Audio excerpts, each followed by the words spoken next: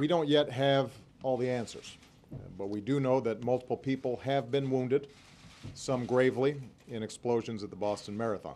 President Obama was very careful not to call the Boston bombs terrorism, but the White House is treating it as an act of terror. So why is it so hard to say straight away what is and isn't terrorism?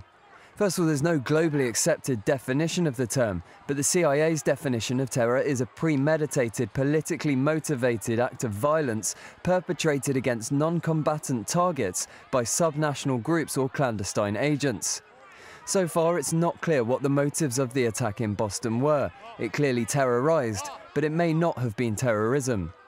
Since September the 11th, 2001, the word terror has been increasingly prevalent, but the first references to terrorism as a systematic use of terror as a policy goes back to the 1790s. It's only in the last couple of decades that usage of the word has spiked. There's also the old saying that one man's terrorist is another man's freedom fighter.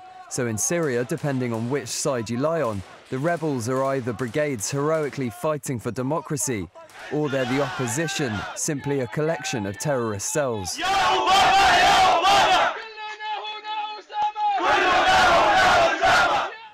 The Global Terrorism Database has recorded more than 104,000 cases of terrorism between 1970 and 2011. And in places like Iraq, it's a near constant threat. In fact, on the same day as the attacks on Boston, a series of car bombs went off, killing 31 people and wounding more than 200. But in the US, it's actually very rare. In June 2012, the US National Counter-Terrorism Center released its 2011 report on terrorism. It revealed that terrorism killed 17 US private citizens around the world in that year.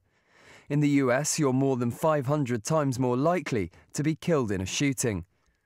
Since 9/11, there have been 19 known bomb plots foiled in the United States, and the Boston bombs were the first successful ones since that atrocity. But what about a more general definition? What about terrorism being something that just instills terror, that makes you scared?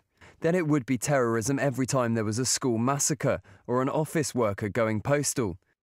So whilst it's relatively easy to agree that individual atrocities inspire terror, the political dimension to each one is more difficult.